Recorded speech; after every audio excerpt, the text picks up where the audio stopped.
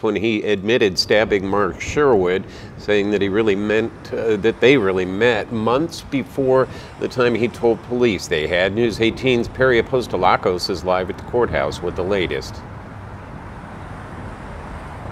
That's right, Jeff and Marley. In Haney's testimony today, he confirmed he thought of Mark Sherwood as a, quote, sugar daddy.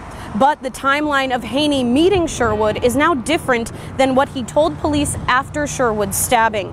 He says they met in April or May, not 1 month before his 18th birthday, as he originally told investigators.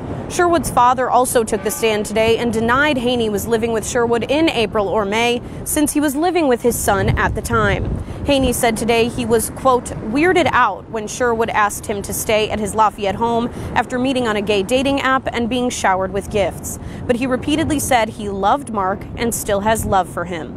After admittedly stabbing Sherwood in 2020, Haney told investigators in an interview he and Sherwood had only been sexually intimate once. Now he is saying Sherwood would, quote, make Haney have sex with him, and Haney felt like he could not leave the situation.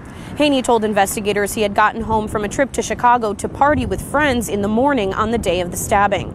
Now he tells the court he went to Chicago after faking a surgical appointment to try and escape Sherwood. The prosecution asked why Haney didn't leave while Sherwood went to work that day, also questioning Haney, saying he first stabbed Sherwood in the kitchen and followed him into the bedroom, since no blood was found in the kitchen. When Haney was asked if he would lie to get himself out of trouble after admitting to lying to detectives in his initial interview, Haney said no. Reporting live in downtown Lafayette, I'm Perry Apostolakos, News 18.